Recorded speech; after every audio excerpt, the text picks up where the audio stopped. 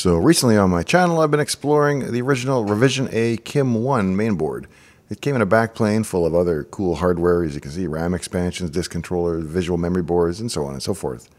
So the thing that I love about the Kim 1 is that the hardware itself is simple enough for any one person to understand pretty much the whole thing. After all, there's one fairly simple 6502 CPU, two dead simple I/O chips, and that's really the extent of the entire board.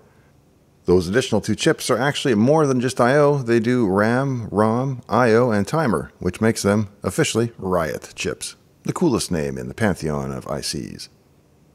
Here you can see the serial cable running in and coming into the Corsham I/O board that's plugged in the bottom left. You might be thinking, what the heck can you do with something like this? Because it has no screen, it has no keyboard other than a little hex pad, and you'd be right. Except once you've got I/O input into it, you've got effectively a terminal remote on a desktop. We're going to go over there, we're going to enlist in GitHub, we're going to get the source code to Microsoft Basic, we're going to assemble that, we're going to convert it to a paper tape file, we're going to upload it into this thing as if it were connected to an ASR33 teletype. It's not going to know any different. And we're going to run Microsoft Basic from 1977 from the original sources.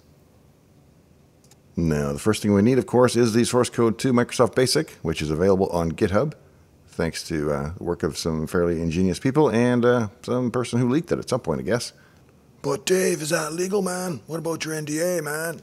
No idea. I'm not sure that Microsoft has ever actually released this code on their own, although they did release GW Basic, which is, of course, derivative from this, so sort of by inference they have. I don't think they care based on the fact that GitHub is owned by Microsoft, and therefore they've had probably a year or two to take it down if they actually cared by now, and they have not seen fit to do so. So until I hear differently or that it bothers them in any way, we'll assume not. I'm not a lawyer, though, so you should assume whatever it is that your attorney tells you. So from looking at the source, everything is really included by a single file called msbasic.s. So that's how they get everything in the right order. All we have to do is look at this file called make to see which tools it actually uses to do the build. We can see it uses CA65 and LD65, which are parts of the CC65 package, which I'm now going to install with Brew.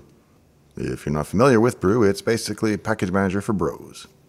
First time through, I did this all on my PC under WSL2, but this time around I wanted a clean machine to make sure I didn't skip any steps while I was doing it, and so I'm using my Mac instead. Now you know. Alright, I'm going to run these tools to make sure I actually have them. LD65, yep, it's good. And I'm going to flail around a bit here to make it look like I don't really know what the hell I'm doing with Unix before I launch it. Look at that. 0.21 seconds. Do it again. 0.21 seconds to build, what, 9 variants of BASIC? That's pretty good.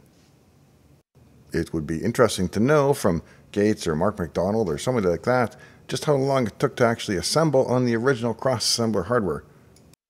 We have to go down actually into the temp directory, not KB9. Go into temp. There we go. Let's see. kb9.bin, kb9.label, kb9.o. We need kb9.ptp, which would be a paper tape file in MOS Technologies format. And to do that, I'm going to need a tool from the S-Record collection. I'm not really sure what S-Record is, besides it is a package for doing text records of some kind. Now, as soon as S-Record is done installing, we're going to use the srec-cat tool in order to convert it from binary to PTP in MOS Technologies format. Let's see what we get. How big is it? KB, let's just filter this a little bit better. Here we go, KB9. 22K roughly, which is 3 times the size of the bin file, so it's a little wasty. Why is that? Well, let's have a look at the output. Basically, you're going to have every byte encoded as text, which is going to take up some extra space. So each line here starts with a semicolon, and the next line is the number of bytes in hex, so 18, whoops. So this column here is the number of bytes in hex that each row contains, so 24 in decimal, 18 in hex. Now, the next 4 bytes are going to be the address into memory on the KIM that this row is going to get placed into when it's read in by the paper tape reader functions. The rest of each row is made up of the 24 data bytes, followed by a 16-bit checksum of the entire row to let you know if it's been received properly or not. So here you can see the first bytes of the image are E9, 26, 07, and so on. As you can see at address 2000, it starts with E9, not 4C, which would be a jump.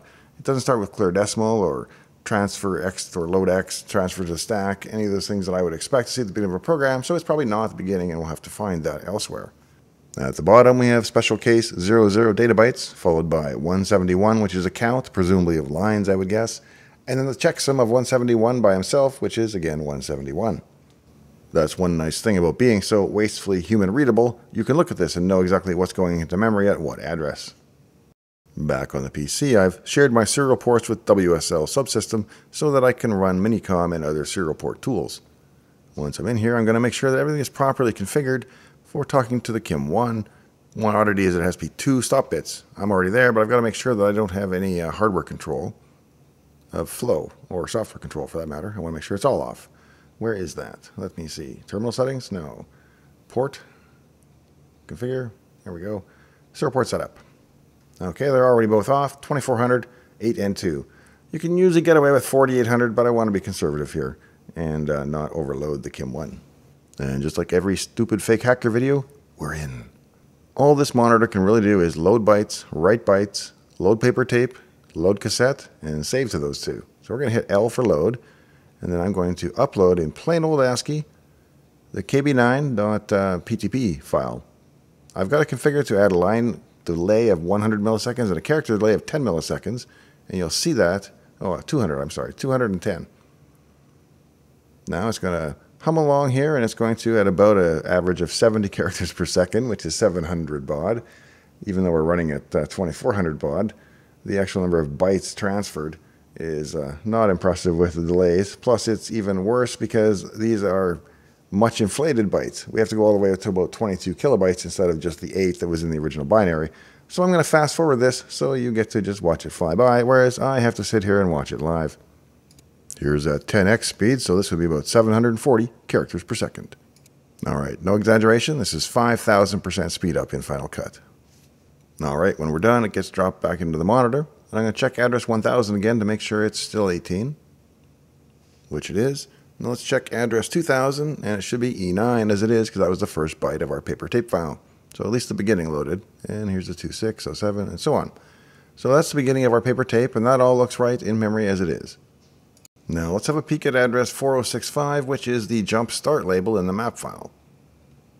Or not jump start, it's cold start, I'm sorry. A2, probably load X, FF, transfer X to the stack is 86, 87, transfer somewhere else. I don't know all these opcodes, A9, load A. So yeah, this looks like the beginning of something. Let's do it and just hit go. Let's see what happens. Memory size. Victory is ours. We are actually in. So we'll say 60K because that's actually what I've got on this board. And we'll say 80 because that sounds fair for terminal. Yes, I do want, whoops, all caps, I'm sorry. Yes, I really want it. 44K almost free. It's better than my pet. So if I know my history, the first thing Paul Ellen ever did when he got his first version of the paper tape up and running on the real Altair was to type print 2+2 or something similar, so I'll try that. And what do I get? Syntax error, because I'm a fool and don't have caps lock on. Let's try with caps lock. Print 2+2 is 4. It is indeed working. So I'm going to try and enter a little basic program here, but there's no backspace, so I'm kind of, start over. This could be painful.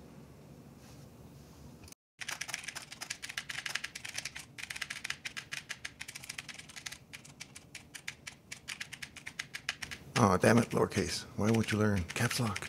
What the heck did I do? Oh, tan instead of tab. Oops, typo. Control C. Let's see, I can fix that. Run it again. There we go. Now, witness the computing power of this fully armed and operational KIM-1. And here it is at 19.2 kilobaud. If the KIM-1 could keep up at 19.2 kilobaud, but it cannot. But this is exactly what it would look like if it could. Computationally, it can. It just can't do the I/O through its little current draw loop thing that it has. And here it is at 115 kilobaud. Dare to dream.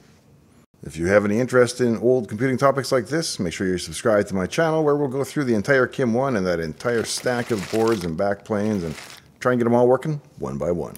And when they do, I'll show you the steps just like I did today.